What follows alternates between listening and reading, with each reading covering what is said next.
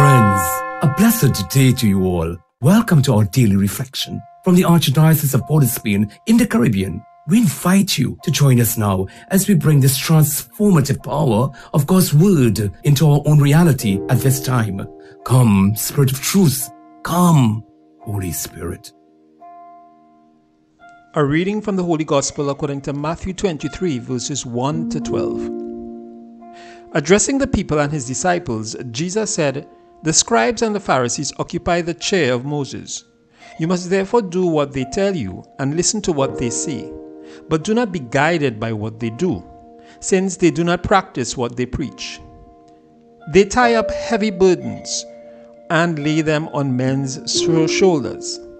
But will they lift a finger to move them? Not they.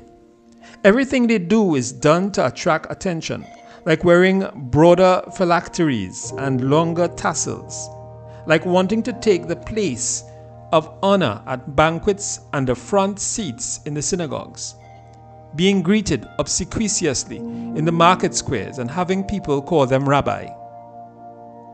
You, however, must not allow yourselves to be called rabbi, since you have only one master and you are all brothers. You must call no one on earth your father, since you have only one Father, and he is in heaven. Nor must you allow yourselves to be called teachers, for you have only one teacher, the Christ. The greatest among you must be your servant. Anyone who exalts himself will be humbled, and anyone who humbles himself will be exalted." Jesus, our foundation. Call no man father, teacher, rabbi.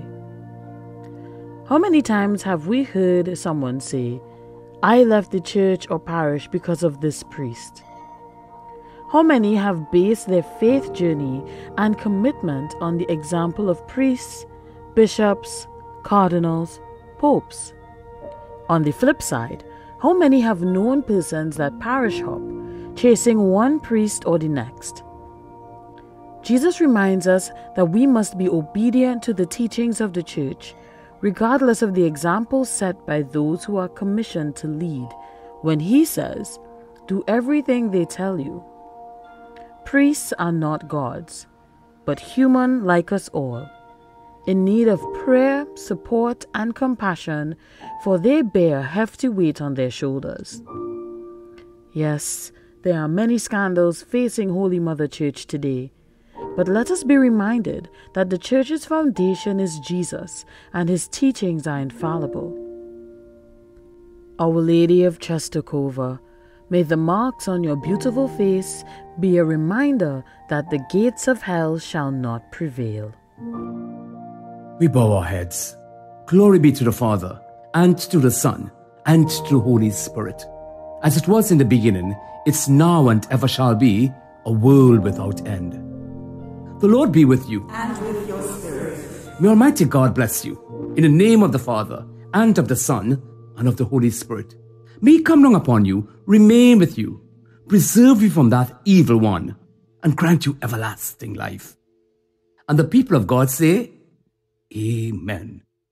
Do have a blessed and pleasant day.